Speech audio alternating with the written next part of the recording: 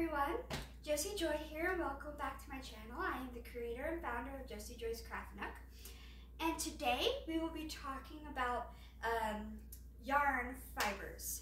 Okay, so there are really two main categories of yarn fibers, and that is synthetic yarns and animal-based yarns.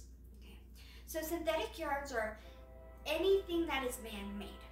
Okay, anything that was made in a factory. Animal fibers are anything, or natural fibers are anything that's natural, that was not man-made. Okay, so first we are going to talk about the synthetic fibers. I also read an article about this and it will be linked in the description because I cannot go through all the yarns that it lists. And so if you want more information, it will be linked down there. We will be going over 9 different yarns, 3 for each category. But so yeah. So let's continue on. So the first one we are talking about is synthetics, and the first yarn is acrylic. So acrylic is the most common fiber, or the most common yarn you will find. Every store, no matter which one you go in, will have acrylic. It is the best yarn to start with if you are a beginner. It is the yarn I started with. I started with Red Heart Super Saver yarn from Walmart. You can find it at Walmart. I think you might be able to find it at Michael's.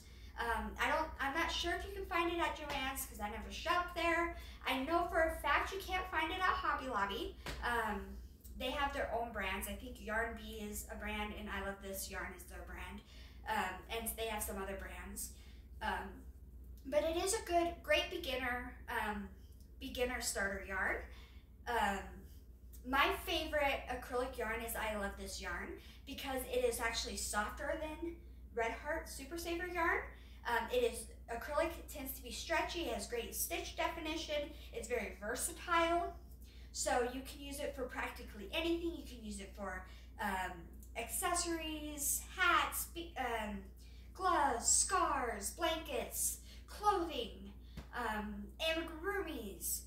Pretty much the only thing you cannot use it for is stuff like cleaning supplies, stuff like if you want to use make a duster to dust something, or a dish rag, or a pot holder, and that's because it does not hold water. Acrylic does not hold water, it just sits there and gets damp and gross.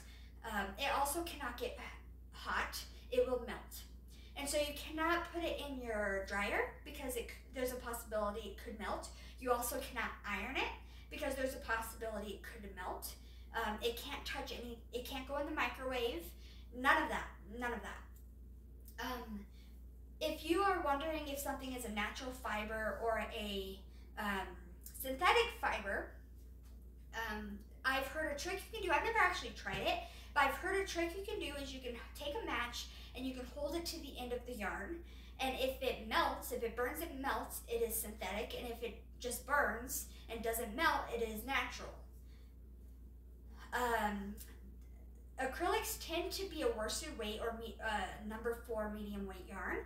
I will, in another video, I will talk about different weights of yarn.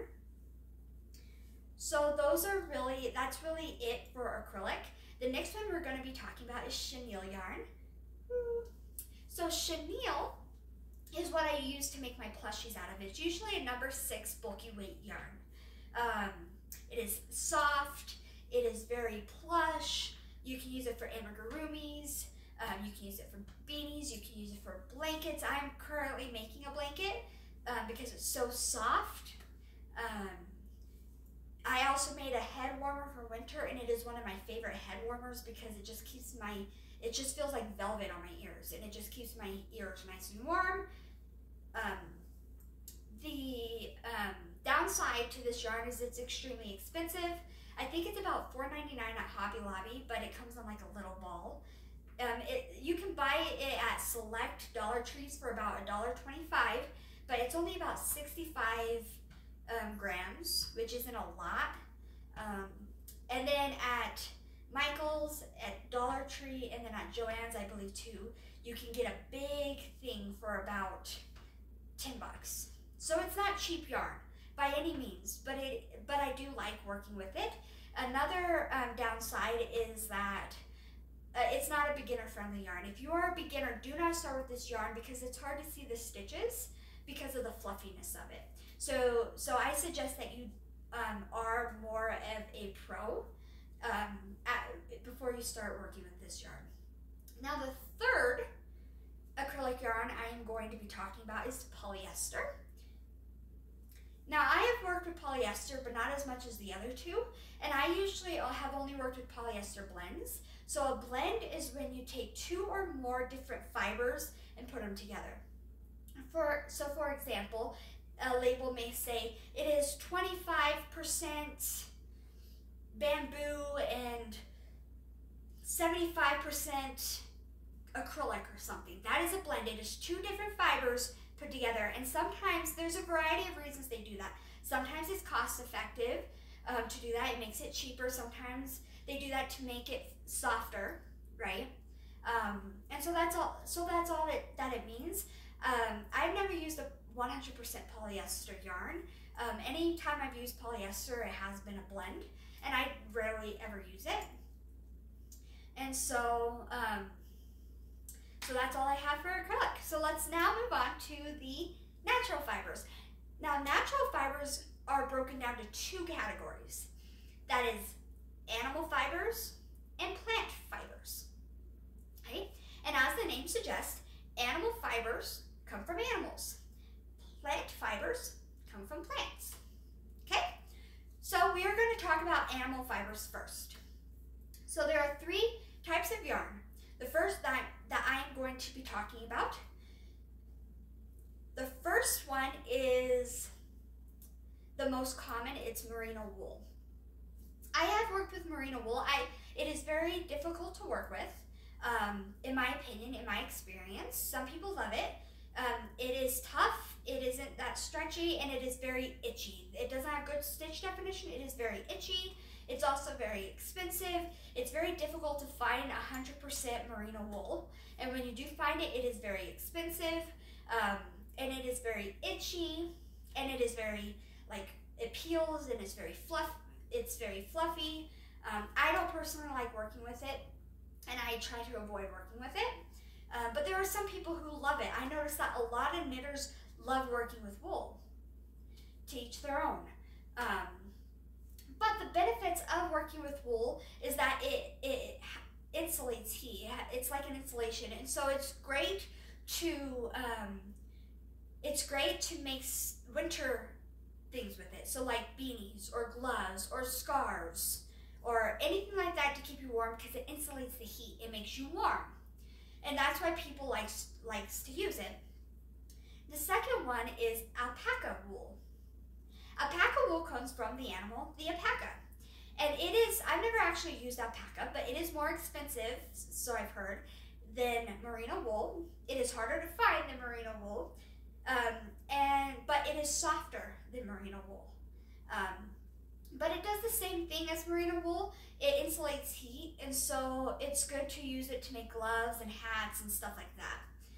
The third one is the most expensive one and the hardest to find, and that is cashmere. I've never worked with cashmere either. But it is expensive, but I've heard it's the softest. And if you want that luxurious feeling of that nice, silky, soft feeling, then try to find a yarn with cashmere in it. Even if it's just a blend of cashmere, do that. And now cashmere comes from goats, which I did not know until I read the article. Cashmere comes from goats. So that is done with, now we are done with the animal blends. Now let's move on to the animal fibers. Now let's move on to the plant-based fibers. Now the plant-based fibers are more common than the animal plant-based fibers. The first one we are going to talk about is cotton. That is the most popular of the plant-based fibers is cotton. You can find it anywhere in a variety of colors. You can find it in any store, it doesn't matter. You can also use it for anything. Most plant-based fibers are very lightweight, and so a lot of people like to use cotton to make, or any yarn that has plant-based fibers, they like to use it to make summer clothing, like cardigans or tank tops or summer hats and like the bucket hats and stuff, or headbands and stuff like that, right? And so cotton is common. I use cotton to make my amigurumis because it's not fuzzy. It has great definition.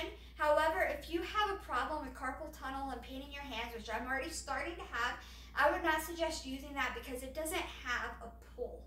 It doesn't have a very much pull. It's very taut, and so sometimes it really, really hurts your hands. And so there is that. It is very difficult to find a cotton that is lower than a worsted weight yarn or higher than a worsted weight yarn. Most of them are a worsted weight yarn. And it also depends, you know. So I don't like shopping online for my yarn, and there's two reasons for that. One is the shipping cost. I do not want to pay shipping. The second reason is I like to feel my yarn. So there are different feels for cotton. Some are more coarse and some are soft. So for example, the peaches and cream cotton is extremely coarse. And the reason that is because peaches and cream is meant for dishcloths and pot holders. It's meant for utility stuff. And so it needs to be coarse so you can scrub those dishes. It needs to be coarse so you can put it in the microwave and heat up a bowl of soup. That's what it's meant for. But amigurumis, you want it to be soft. And so you want to find a soft cotton. So I personally like to use, same with clothing. You don't want a coarse cotton yarn to make a shawl or something, right? And so I usually use, I love this cotton from Hobby Lobby because it's a very soft cotton yarn. In fact, I showed my mom this yarn and she's like, that's not cotton. I'm like, yes, this is cotton. This is 100% cotton. She's like, no way, that's not 100% cotton, that's acrylic. No, it is cotton. That's how soft I love this cotton is. And it is perfect for amigurumi making. It has a ton of colors. It is just perfect for it. And so that is cotton.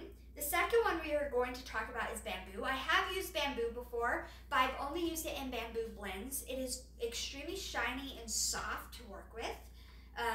I would not suggest using it for amigurumi making because it's so soft. But I have used it to make like hats and stuff, and it's very pretty, and I really do like working with bamboo. And then the last one is actually I've never worked with and I've never seen in stores. I've only seen on like Amazon, and that is hemp. Yes, you can actually make yarn.